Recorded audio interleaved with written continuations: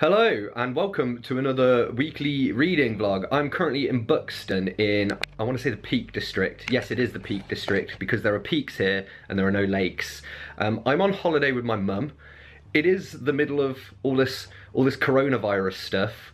I've seen people on my BookTube subscriptions who are like actually quarantined at home effectively under 100 million Europeans apparently are all under, I mean, what is effectively house arrest, but it's obviously isolation to try and stop the spread of this thing. But yeah, I'm 150 miles away from home and my cat. My mum's actually probably 70 miles away from home or something, I don't know. So it's very stressful. So yeah, the government has been advising people not to go out unless it's absolutely necessary. And meanwhile, I am on holiday. So we're gonna go out. It is necessary to go out while you're on holiday, right? Yeah. So tomorrow, when it's a bit lighter, I'll give you the grand tour. I can give you a tour of my incredibly messy current bedroom. This is some stuff I'm going to haul in a minute because I went to the charity shops today. Again, necessary stuff down there. This is my unmade bed. This all here. There we go. That's my driver's license on the floor. Probably shouldn't lose that. Some stuff over here. Yeah. So this is my room. The Wi-Fi doesn't stretch into here, but I was sitting in here last night. I can get my 3G. I can get 3G so I can, oh shite, so that I can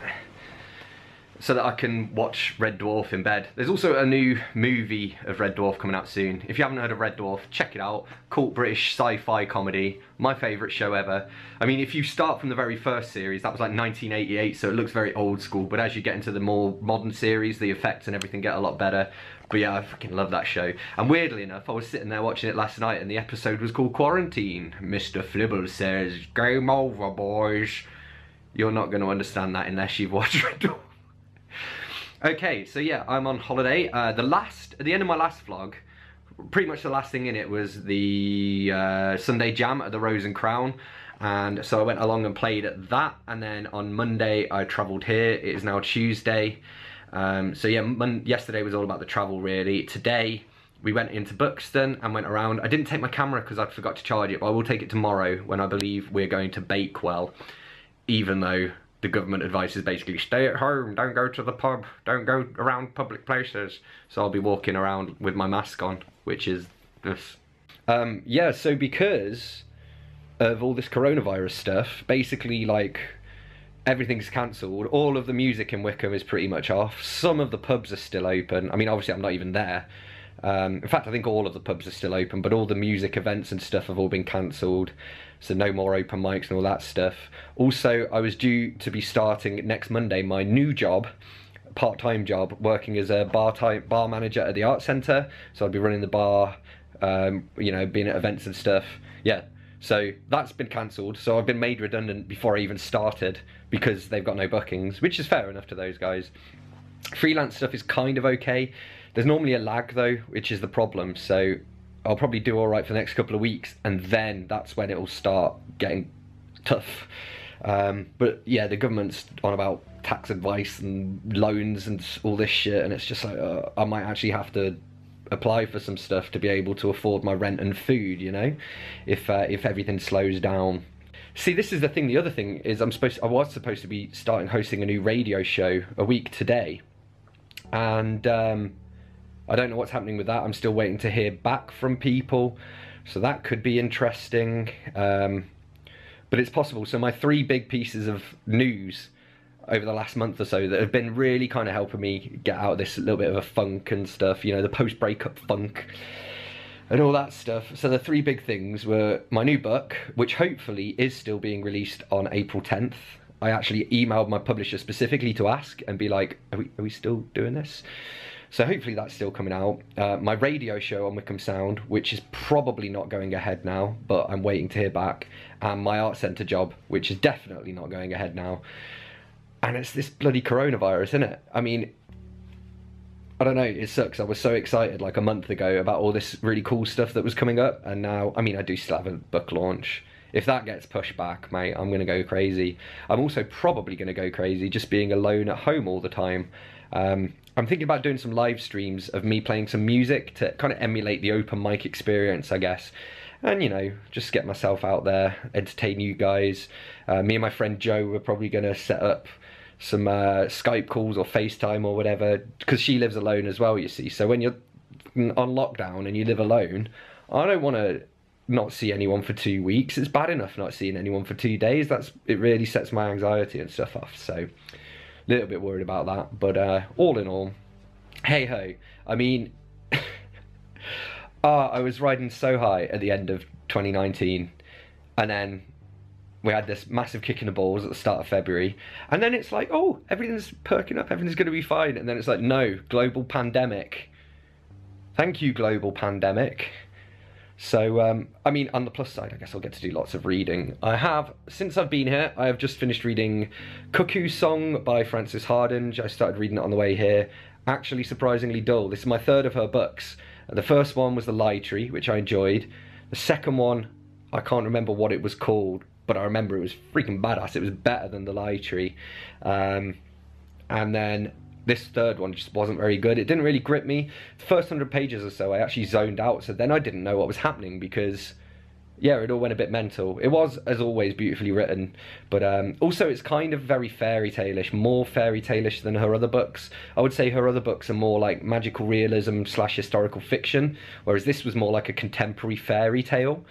If you've read something like Stardust by Neil Gaiman, it's kind of similar to that, but again, I didn't like that. So yeah, I gave that a 3 out of 5, and I also finished my bedtime book, which was David and Goliath by Malcolm Gladwell, which I also gave a 3 out of 5 to. Basically, the whole point of it is that more nimble companies and people tend to outperform less nimble ones, and it's like, well, yeah, no shit.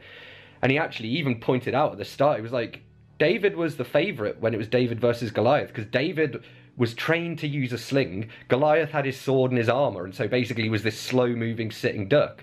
There was no way Goliath was ever going to get near enough to David. David would just hit him a few times with a sling. You have to bear in mind that slings were used in battles, you know. It's like shooting someone with a bow and arrow. You're going to kill them.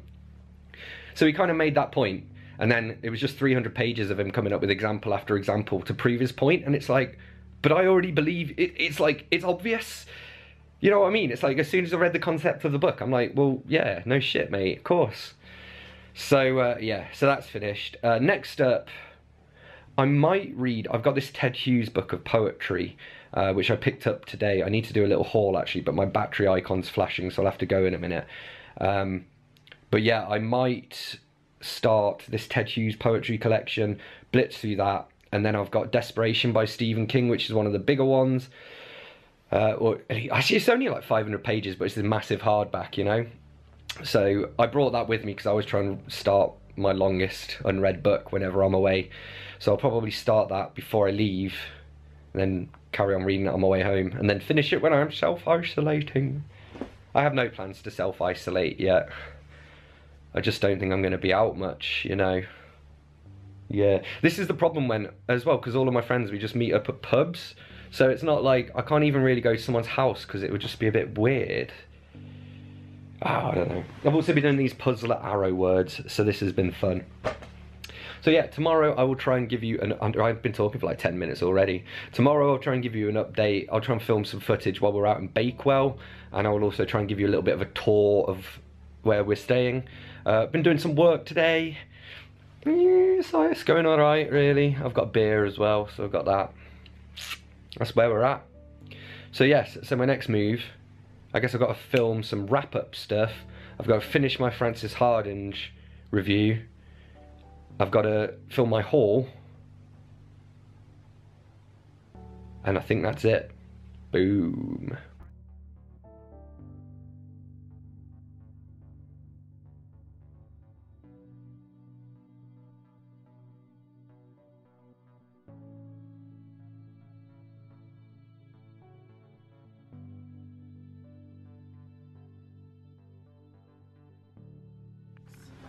Book room this way. Yeah, you'll be alright, I think. You might not get back down, but you can wait it out. Getting up to get down, I'm alright. Oh, hello. There's vinyls on the walls. Oh, this is a bit cool. Oh, wow. What a lovely room. Yeah. Stack of vinyls. I think I might start with the vinyls, because... I don't know how to use these. Coming over. You're not having my sourdough.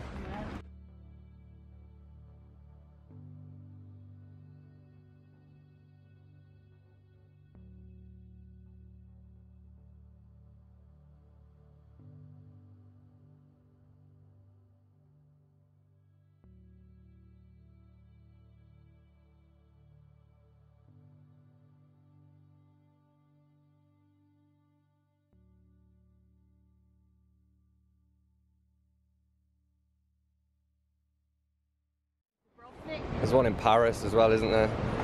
Except it's like generally frowned upon these days.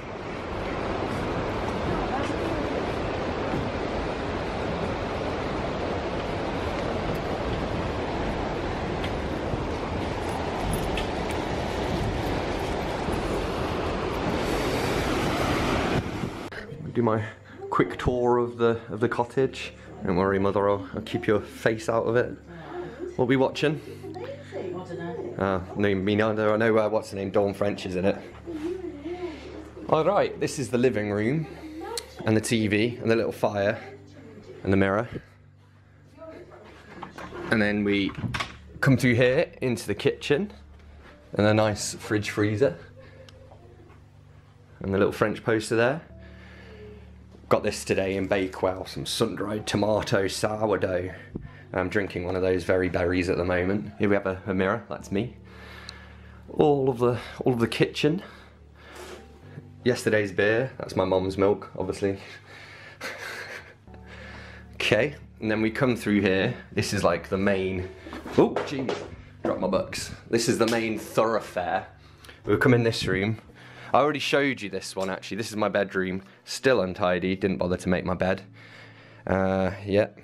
Some clothes on the floor. Yes, got myself some Kendall mint cake because I can eat that. Got some wool for my friend Fran from the art centre who has had her baby. I don't know if I remember to say that, but she has had her baby at a very bad time as well. I should message her actually and see if she's got home. I have some books here, nothing I'm particularly interested in. By the time you see this, I'll be home, hopefully, assuming I can get home. So it'll be too late for you to recommend them. Alright, so this is the bedroom. You may recognise this backdrop because I've filmed a few videos in here. Continue to meander along down here. You have my mum's room. Hers is much tidier. Wow, look at that. That's what this place is supposed to look like. And then we have the bathroom with this cool light thing and a nice shower. Yep. And then I'm not going to take you out through here, but yeah, we've got two doors. So this door takes you through there into like a little, you know, concourse. Is that the word? I don't know. It's where all the other, because there's like apartments. So there's like 3 other people here, or well, I don't know if there's anyone actually here, but there's 3 other doors. So you go out into that concourse bit, and then you know, out again through to the front. So it's very nice. If I remember tomorrow, I'll get some exterior footage as well. Today we went into Buxton yesterday. Today we went into Bakewell, home of the Bakewell tart, which I cannot eat because they're not vegan, but my mum got a slice of Bakewell cake or something. And that from the place where I got my sourdough from actually, so that's pretty good. Went looking around the charity shop, so I got a few more bits which I will update you guys on in my haul. And yeah, we went for this little wander around, little walk along the river as well. I got some video clips. Obviously not everywhere was open, and I mean in one of the charity shops they'd got like chairs pushed up in front of the desk to remind people to keep their distance from the cashiers and stuff. Yeah, I'm sure, like, well, it's been in the news today. The latest coronavirus news in the UK is the schools are closing except for the children of like necessary workers, so the children of like delivery drivers, and you know, anyone in the NHS, policemen, firemen, you know, all that kind of stuff, all the vital infrastructure-y stuff. So there are going to be fewer kids at school, but the schools are still going to stay open to keep those kids out, because that way people can stay at work, you know what I mean? Not everyone can work from home like I can. That said, ran out of work basically. I've got 2 jobs left on, and you got to bear in mind I'm on holiday. This week will have been a half week for me, and I will still run out of work because coronavirus, innit? Nobody's hiring at the moment. Luckily I do, yeah, have enough money for next month's rent. Month after that might be a problem. I had also booked an Asda shop to come with my like delivery food, and the thing didn't go through, so I've lost my slot, and like there are literally no available slots. It goes up to I think like April the 7th, and they're all fully booked out. So I am gonna have to, when I get back into Wickham, I'm gonna have to go around all the different supermarkets and just find what I can and stock up. And it's really annoying as well because everyone, right, as a vegan, everyone is always like constantly like, oh, I could never eat vegan food, and like, and the big question of like, oh yeah, like what happens if you're stuck on a desert island, what are you gonna eat? Why are all the meat eaters buying all of the vegan food, all of the pasta, all of the spaghetti, all of the fruit and vegetables, like the grains, the quinoas, everything's gone. Even the soy milk's gone. It's like, oh, people don't have a problem now that it's actually a case of survival, you know? But hey ho, maybe more people will try more vegan foods, and then after this all, you know, sorts itself out, then they'll be slightly better. I mean, one of the hopes is that, you know, people realise the good that it does. Like, if we're not travelling internationally and flights are grounded, people are staying at home, it's much better for the environment, and you can actually see the effects that it's had on the environment already. So hopefully it'll be a bit of a wake-up call, really. Plus, COVID-19 came from eating bats. Same as like SARS and MERS and all of those, and like bird flu, swine flu. If we didn't eat animals and breed them in these situations where they're all like super concentrated, we wouldn't be having this problem. But that's basically the plot of my novel Meat, which I'm currently editing actually. There's some kind of funny quotes. I've actually edited in COVID-19. Originally in Meat, the outbreak on the factory farm that kind of, this is what the novel's all about, a disease outbreak on a factory farm. And originally, it was going to be a weird strain of foot and mouth. It is now a hybrid mutation between foot and mouth and COVID-19, so there we go. What have I been reading? I haven't actually read that much. I've been reading Devastation. Yes, Devastation by Stephen King. I'm about 80 odd pages of about 540 in. It's actually quite good so far. I'm kind of enjoying it, which is funny because I don't think I've heard anybody talk about this book. So I'm gonna start my review of that shortly. So I think that's all updated, and at the moment I'm just chilling in the living room with my mum. Tomorrow is our final day here. I don't know where we're going. We might be going to, did we say Matlock? I don't know where we're going. We're going somewhere tomorrow anyway. Taking advantage of the fact that places are still just about open. I mean, that's why I'm going around all the charity shops and buying books and vinyls, so that if we do end up on lockdown, I have something to do. Aye. Hello, I am back home. We came back home a day early because, again, everything's going nuts. We're basically, the whole country is really meant to be, we've been advised not to go out, not to be in public spaces, not to do this, not do that. Everyone's off school apart from the children of emergency workers and like supermarket delivery people and stuff. Yeah, so I've been stocking up. I got the essentials. Look, I got an 8-pack of Monster and some beer, 5 things of beer, big thing of tobacco, got all my books. I'm currently dressed like this because I only have one heater in my house and it's stopped working. It's now just a fan. So, yeah, actually thinking about it, I was going to get rid of it, but maybe I'll keep it for the summer because it was blowing cold air at me. It's just, it's cold in here already. So, yeah, I've ordered a new heater and hopefully it comes before something crazy happens like Royal Mail stops delivering. I'm not sure what's happening with my radio show next week. That might still be happening, but with no guests on it. And yeah, my book's going to come out, but Amazon are currently only delivering emergency, like, vital supplies, so you can't actually order, you won't be able to order the paperback, unless things change, of course, but we will see. Anyway, so that's what's happening. So today I just travelled back and I'm currently unpacking and stuff and being productive. I'm watching Beyond Scared Straight and I'm still reading that Stephen King book that's over here, Desperation. It's quite good so far. It's alright. Yo, it is Friday the 20th of March. Oh, TweetDeck is pinging at me, so I'm going to just close that. I'm also apparently on low battery, so I haven't worked this out too well because I was going to do some filming and shees. Maybe my other battery will work. Still reading Desperation. Over halfway through now, just about. Enjoying it still. Started my review and continued it and shit. Went out earlier because I had to post some stuff. Went to the pharmacy as well about my repeat prescription, but I apparently have to take it to my doctor's, but my doctor's is closed. Hello! So old Bojo, Boris Johnson, the Prime Minister, has delivered another update today. Hello, Biggie. And yeah, all pubs and stuff are now legally have to close. A lot of them are closed anyway, to be honest. But yeah, we're sort of slowly easing into lockdown, I think, really. I have alright supplies now, though. So the only thing now that I need to go out for is the radio. And again, as every new day passes, I'm still not sure whether it's going to go ahead. It doesn't really seem like the best time to launch a new show. I mean, if I was doing an existing show, it would make sense to carry on with it, you know? So yeah, I guess we'll see. I'll probably see what's happened by the end of the weekend and check with them then. Yeah, still reading Desperation. I'm doing my laundry in my own sink now because, well, yeah, everywhere's closing in it and it's just, yeah, needs doing, so why not? I think that's all I've got for you because there's not really anything happening that I can update you on. I've been watching some YouTube and now I will probably watch some more Beyond Scared Straight and maybe listen to my audiobook of The Stand. Oh, and it's cover reveal today as well, so I'm posting my cover reveal video in a little bit for The Tower Hill Terror, my new book. The bad ones, and we all knew this would be. Alright, so I'm watching Merphy Napier do her reading vlog. Boris Johnson is currently giving a speech with an update on coronavirus.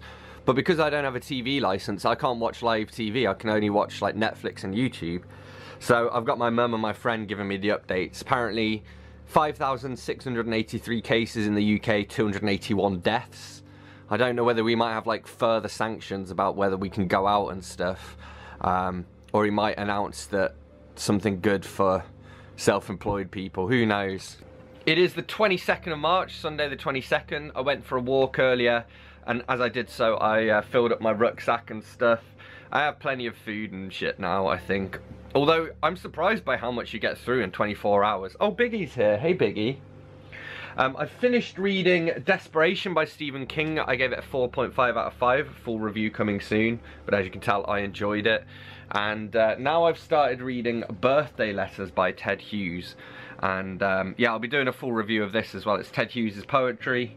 And yeah, most of it's about Sylvia Plath, so I'm kind of enjoying it because of that. So that's where we're at. And yeah, this evening I might have a few beers and play some guitar. And maybe do some recording. I've been doing my laundry as well. And oh yeah, and I've been editing my book, Meat, which is set on a factory farm. Which ironically, or not ironically, but you know, fittingly, there's a big quarantine in it. So I've been editing that and I've almost finished. I'll probably finish the first round of editing today and then that can go back to my editor.